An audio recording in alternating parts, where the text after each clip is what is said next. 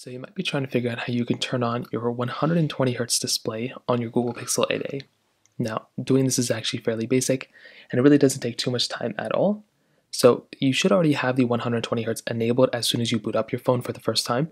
But if not, what you can do is you can always make your way over into your settings application of your Android phone, just like this. And what you're going to want to do is you want to go and make your way over into display. So come right into display, you'll come right into here, and you'll see a bunch of things that basically come up. But what we're going to do is we're going to scroll all the way down until we see this little option right here that says smooth display. So what we can do is we can toggle on this smooth display option, and you should see the 120 Hz will automatically start kicking in, and you'll see that everything will be way smoother than before.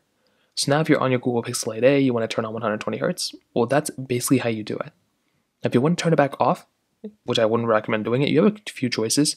You can either turn on low power mode, so you can come right into here and just enable low power mode from here, which will automatically turn off the 120 Hz. Or what you can do is you can just come back into your display settings in your settings application, tap on smooth display, and you should be able to turn it off right there. So, and that's basically how it's done. It's a super basic process. If you have any other thoughts or questions, let me know in the comment section below. Hit the like button, that means so much, but definitely hit that subscribe button. More importantly than everything else, I love every single one of you guys. Hopefully I'll catch you guys in the next video.